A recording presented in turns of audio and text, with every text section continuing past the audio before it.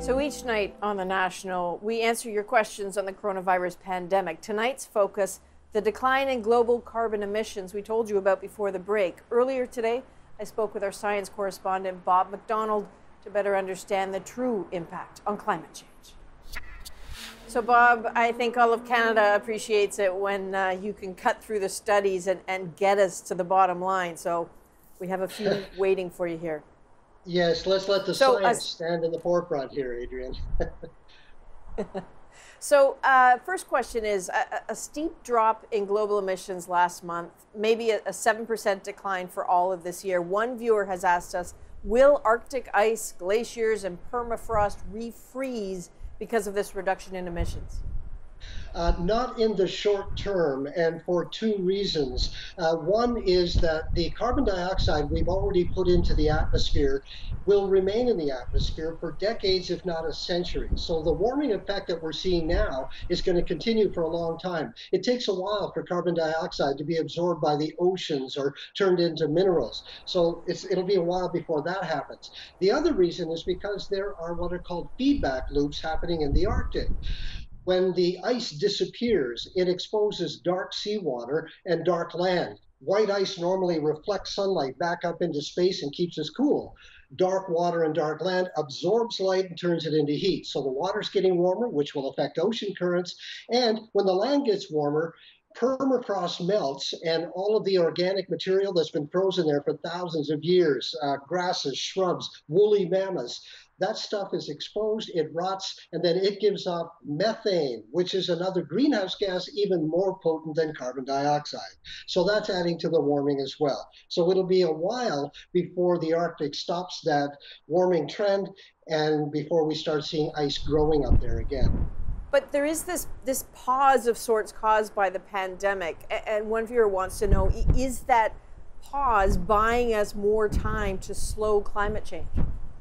Well, this pause is an opportunity to look at ourselves and the impact of our technology. You know, those clean air pictures that you were showing earlier are kind of misleading because that smog is produced by gases that come out of tailpipes or the smokestacks of coal-fired generating stations, and they mix with water in the air and make little particles that we can actually see. So when we stopped driving cars around, and when power demands went down, that chemical reaction stopped and all those particles just dropped out of the sky and the air went clear. And it makes it look like, wow, we solved the problem. We can have a blast. But in fact, we're still producing carbon dioxide and methane. And we're going to ramp that back up when the economy comes back on. So those invisible gases are still there. This is time to look at how dirty our technology is when we see how clean it gets when we stop, and to think about where we go from here. Well, this one, along those lines, this one's a little bit different. We heard a bit about it earlier. Do you think climate change will cause more pandemics? Well, there's a couple of reasons that is a possibility. As you already heard, there's loss of habitat. We hear about the destruction of the rainforests in Brazil, in Indonesia, and also the wildfires that have been raging through Australia and Western North America. As we destroy habitat, as we move into habitat, there's more crossover between species and them and us. Now, at the same time, as the Earth warms, the climate zones, you know, we have the tropics around the middle, then you have the temperate zones, then you have the Arctic. Those zones are all going to move north so that diseases and viruses that would normally only survive in warm climates can now survive further north because of longer summers, so we are exposed to them more. And you combine all of that with international air travel when it comes back, and it'll be pretty easy for viruses to get around. So it would be foolish for us to think that this is the last pandemic. I keep looking for a silver lining here. It's getting hard. One last question here is, if you look at the way we've responded globally to COVID-19, what does this tell you about the possibility for a global response to climate change? Well, here's your silver lining, Adrian.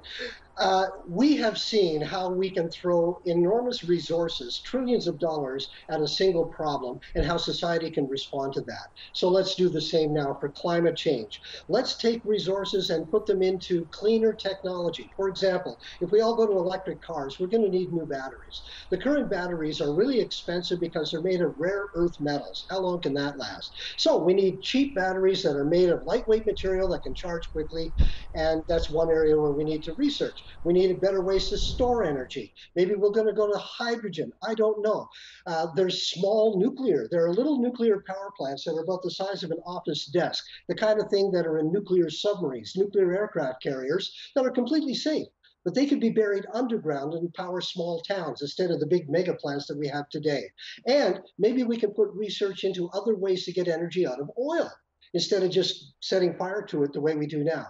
So let's put our resources towards supporting existing green technology so it's all available to us and we can put solar panels on our roofs, and give this challenge to young scientists in our colleges and universities so they can develop new technologies, things we haven't dreamed of yet, bring them to the forefront, not just on the fringes, and really get on with living in a sustainable way in the future. I believe we can do that. All right, so much potential ahead. As always, Bob, thank you for your help tonight and keeping us all informed. Thank you very much, Adrian.